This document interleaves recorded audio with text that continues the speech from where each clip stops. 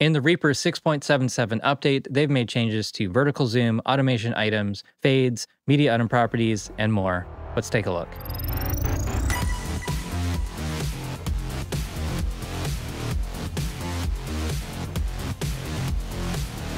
So first, we're going to look at some things related to zooming and track height. Vertical zoom, overhaul, allow more fractional zoom state. Add preference for maximum vertical zoom. Add new and default actions for mouse wheel zoom that do not snap to theme-defined sizes. So if we open up the action list and we search for vertical zoom is just basically like your track height. There are now a couple different actions for this. So there's this action, zoom vertically, snap to theme-defined sizes, and this is going to be the new default action. And themes can define different increments for the track height. And there's also zoom vertically. We can assign this by clicking on add, and then I'm going to use command mouse wheel for this. So depending on the mouse you use and the theme that you're using, you may see a difference between this action, the snap to theme defined sizes action, and the other one, zoom vertically, MIDI CC relative mouse wheel. And I'll just compare that. For me, they're very, very similar. This is on the default theme, but user-made themes may be different, and this is something that is probably going to be tweaked a little bit. But I think what's actually more interesting here is in preferences. If we go to editing behavior, we've got this new action for maximum vertical zoom. We can set this to 100%. We could also set this to 35%, for example. And now if I try to change this track height, it will snap to that 35%. And that range is going to be modified by how much vertical space there is. So if I've got my mixer showing that 35% is smaller than if I have the mixer hidden. But like many things in Reaper, we don't have to be limited to 100%. We can also set this to 200% or even more. You can actually zoom in past the maximum height that we would normally have, and you actually have to scroll down to see. Let's do that with a waveform here. So this is kind of like a normal track height, but let's zoom in to 400%. And now, that's zoomed in a lot. So the default is 100%. So a single track cannot take up more than 100% of the arrange view. But if you want, you can go above and you can go below. This is a new preference. Fades, add preference to not create fades longer than X pixels when splitting. So this is related to splitting with the automatic crossfades enabled. We're going to find these settings under Preferences, Project, Media Item Defaults. There's this option to overlap and crossfade items when splitting, and this will apply to most of the default split actions. And then there's an option to limit the split created fade and crossfade to 50 pixels. So this one here is the new one. And this overlap and crossfade function is kind of zoom dependent. So we can limit it to pixels, or if it's off, it will use a percentage of the range view. This is supposed to use a 200 millisecond fade. And if we're zoomed out like this and just do a regular split, these should be exactly 200 milliseconds. And I can see that here in my time display area, 200 milliseconds. Okay, so now let's turn this option on. We'll limit the split to 50 pixels. And so at this range, this is going to be a 50 pixel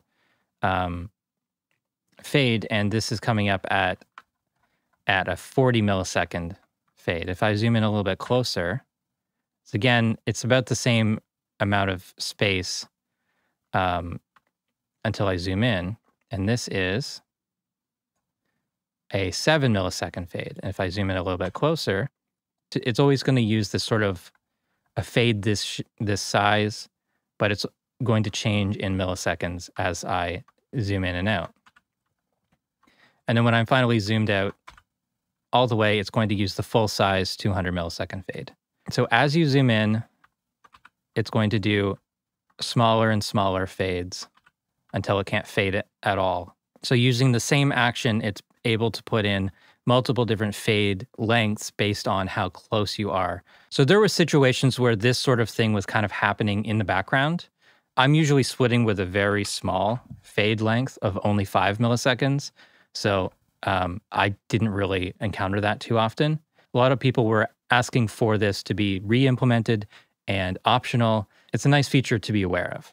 Solo. Alt-clicking solo buttons on solo tracks now toggles solo type. All right, so we got a little drum loop here.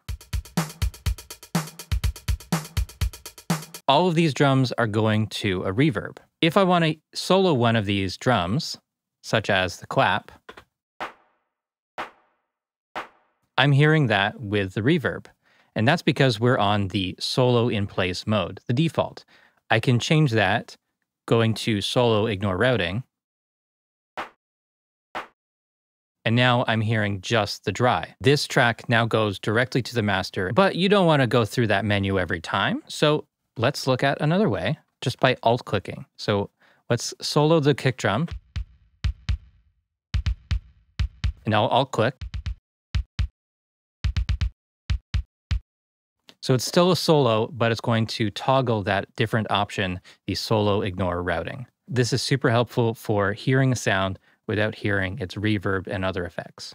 MIDI item properties. Improved behavior of enter/return key, applies and closes if not docked, and use shift modifier to only apply. So what that means is if we're in MIDI item properties, by double-clicking on any item, we can have this window open. We can make a change, let's say pitch adjust +2. If I hit enter, that will close this window. If I press shift enter, that will just apply this change and keep the window open. Now we can also dock this window. So you just right click in an empty area, dock item properties window in Docker. And I'll just position that over here on the left. So I can select this item, I can make a change. So let's say 3. And if I hit return, that's going to keep that window open. Previously to this update, you could run into situations where this dock is constantly closing. And even if it's not, just add shift and it will keep the window open and apply your settings. So this is going to be a lot quicker for working with MIDI item properties. All right, now we're going to look at a few changes related to automation and automation items. New option, preserve trailing values when recording automation. Add preference to record to existing non-selected automation items. When recording automation creates new items, create smaller items if they intersect existing items, and several other small changes. So let's look at automation recording. Set up a track for latch record mode. And if I touch this fader, you can see that that line moves along with it. So I'll just record something real quick. Okay, so there's some automation in there. But what happens if you record something and there's already existing content there?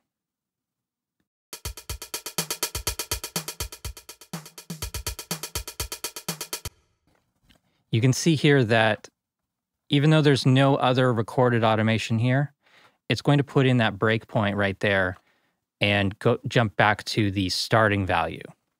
There's actually a new option for that. We can find that in the main toolbar if we right-click, go to Envelope Points, and preserve trailing values when recording automation. So let's try this by turning that off. And now let's record over this again.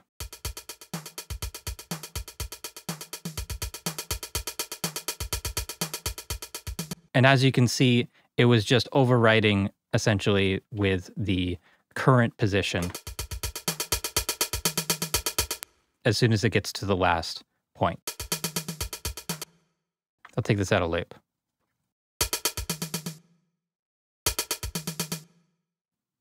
So that's showing it in latch mode. The other modes are similar. Actually, here might be a better example of this, where originally there was a point at -18 and it's ramped up to -4 here. So with this option, preserve trailing values when recording automation on, which is the default, you can see that that recorded automation has only affected the times that I was touching it. And then at the end where I pressed stop, it's going to jump back to the original value that was on the envelope lane. Let's actually undo that recording, go back to the settings, preserve trailing values when recording automation, uncheck that, and this is going to be very different. And you can see there's a flat line from the last touch position up to the next breakpoint in the automation. So for a lot of people, this is a game changer. This has made automation way simplified for them. So that option is in the main toolbar. It's also in your options menu. This is the new default addition to the options menu, and you'll find that here. Preserve trailing values when recording automation. In preferences, editing behavior, automation, we'll find these options for automation items.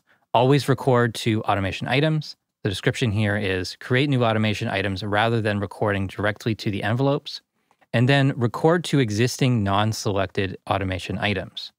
So that's the new action that's been added here, but first let's look at what that's like without using that action. All right, so I'm going to jump to a new location. I'm still in latch record mode, and I'll just start recording automation.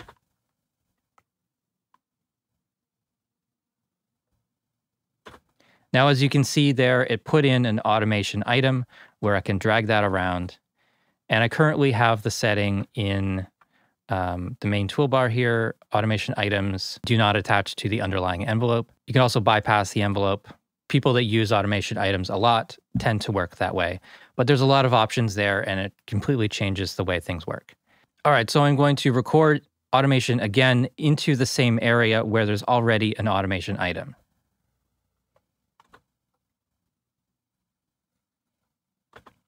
It started overwriting the automation item with a new one. Okay, so let's undo that and select the item now. And now when I start automating, I can grab the fader and it overwrites what's in there. I can change what's within that automation item. As long as I have that item selected, I can even make it longer. Just like that. But if it's unselected and I start recording automation, it's going to put in another automation item there. So if you don't like that, there's a new option here. Record to existing non-selected automation items. I'll apply that setting. The item's not selected. I'm going to hit record here. And I can record into an area that already has automation items. No issue there at all. There are other odds and ends related to automation and automation items. That's the basic big stuff that's changed. There's a couple more things here that I want to talk about that probably don't need to be actually demonstrated. They've renamed the notes and drum map action for consistency with menu items. That's in the MIDI editor. You can now resize the render window. When ripple editing or inserting time in a project, it's not going to add in tempo markers redundantly. And for Clap plugins, they now support building multi-channel routing actions. I almost skipped doing an update video for this one, but I think those automation item changes are pretty important. The fades thing is weird, but interesting. And personally, I think I'm going to be using that solo action quite a bit. So that's it. If you missed any of the previous videos in the series, click the link down below for the playlist. Thank you for watching. Please subscribe to the channel if you haven't already. Follow me on Facebook and Twitter. Support the Reaper blog through Patreon. Visit reaper.blog for more tutorials.